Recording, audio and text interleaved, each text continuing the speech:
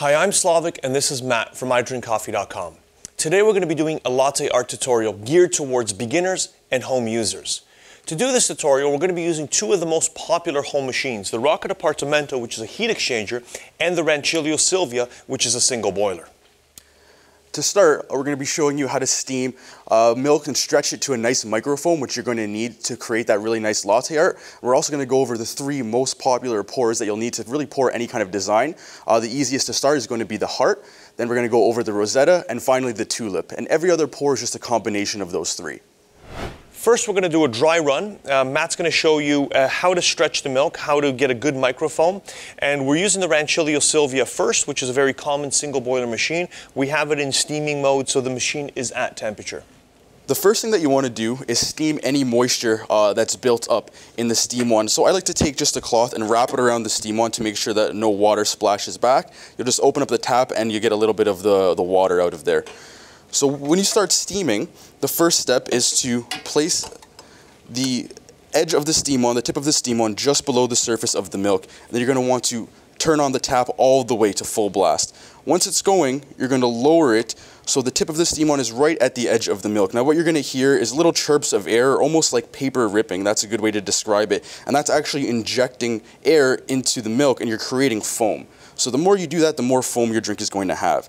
Once you're happy with the amount of foam you've created, you just submerge the steam wand and let it whirlpool until it breaks down all of those bubbles into a nice microfoam, and also the milk is at the temperature that you enjoy.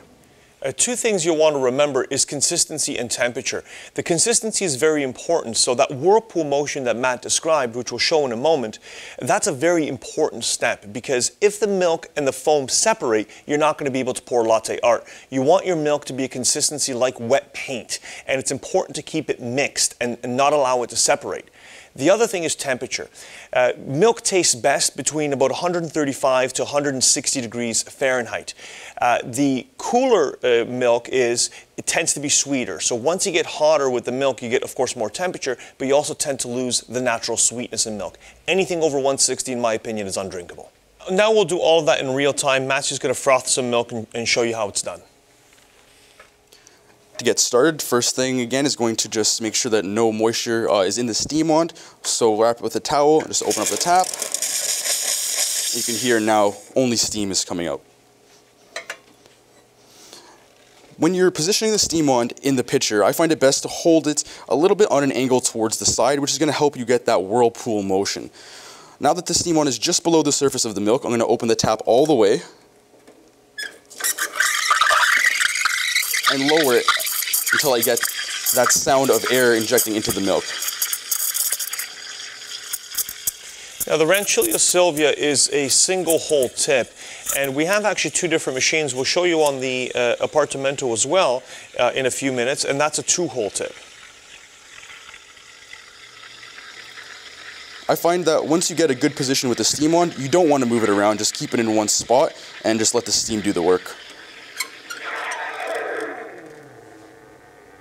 As soon as you're finished, make sure to wipe your steam wand off right away and do another purge to make sure that no milk is left in the steam wand.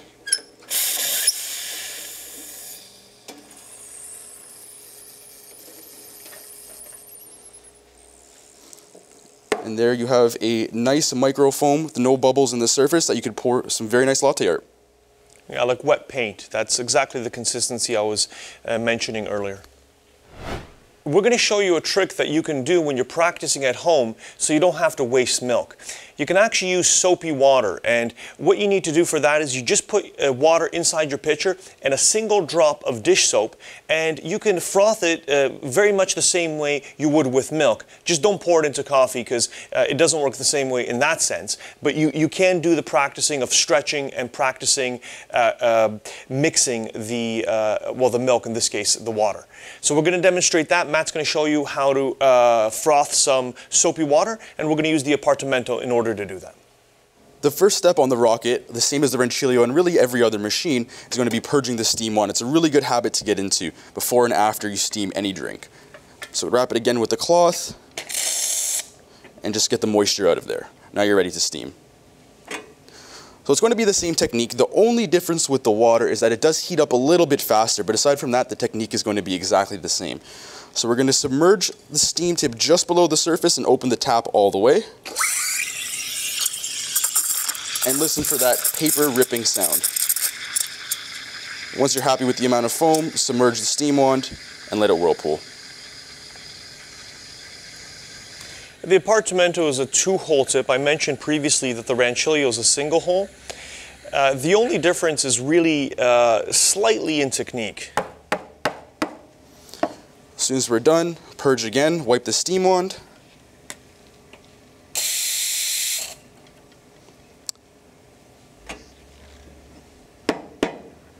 And there is some nice microfoam with soap and water.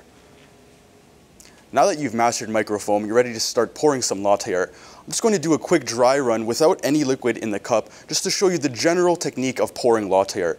So when you start pouring, what you want to do is tilt your cup on an angle and start pouring with your pitcher a little bit higher. The trick here is to drop the foam below the surface of the crema. So you're going to start high, and as the liquid in the cup reaches the edge, you're going to drop the pitcher right to the surface and continue pouring quite fast. From there, you will just slowly level out the cup and pull through at the end. There's a lot of discussion about whether you should do the milk or the coffee first. And with a heat exchanger machine or a double boiler, you should always do coffee first and milk second. The reason for that is the coffee and the crema doesn't dissipate as quickly as the milk separates. As soon as you have that milk ready, you want to start pouring. You don't want any gap. And if you do have any time in between, you just want to keep that pitcher swirling. You just move that milk around to prevent it from separating. On a single boiler machine, it's a little bit different. I suggest doing the milk first and the coffee second, and the reason for that is single boilers don't have autofill, so the boiler doesn't refill after steaming. And if you get into the habit of steaming first and brewing second, that boiler's always going to be filled with water, which is important. So the first shape we're pouring is the heart. What you want to do when you pour the heart is just pour directly into the center, and then you do a pull through at the end, so you're essentially just drawing a circle into the surface.